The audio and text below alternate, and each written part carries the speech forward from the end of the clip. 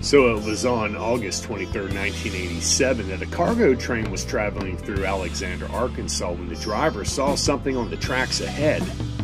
As the train closed in on the object, he could see that it was a body.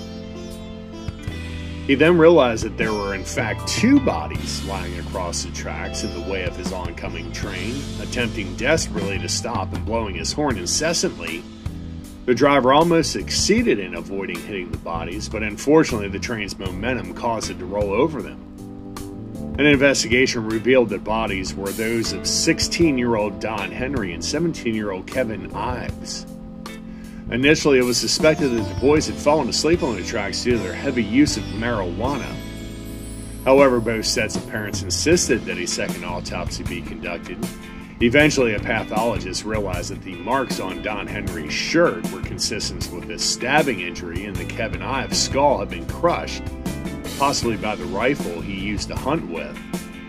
Some witnesses claim to have seen a man dressed in military attire a week before the train incident, as well as the same day as the train hit the boys. One theory had it that the boys may have stumbled across a drug dealing operation and they were murdered because of it. Police investigated all possible leads, but they all led to a dead end.